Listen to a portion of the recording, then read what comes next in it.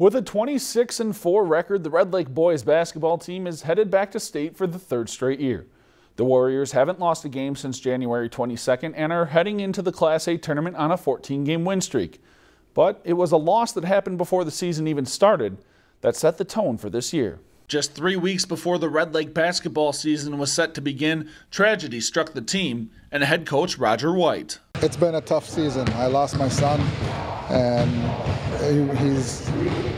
so this season's kind of dedicated to him. For White, losing 15-year-old son Aaron to cancer made it hard to focus on basketball. That's one thing that has really helped me, is these young men behind me. I tell them almost every day that, if it wasn't for you young men, that I wouldn't be coming back here, because it's been really hard for me, emotionally, and they really lighten up my day and help me get through the day. But the team has rallied around him, and now they're headed back to state. This season's kind of dedicated to him, so it's been up and down, but right now it's really exciting. And I'm excited to go back with my team.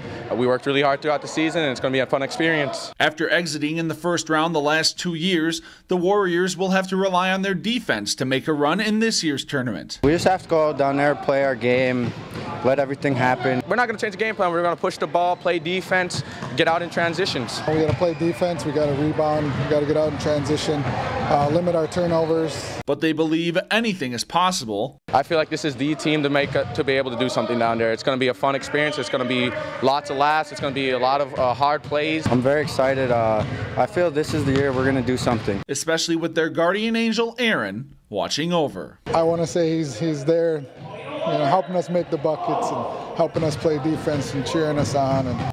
If you've enjoyed this segment of Lakeland News, please consider making a tax-deductible contribution to Lakeland Public Television.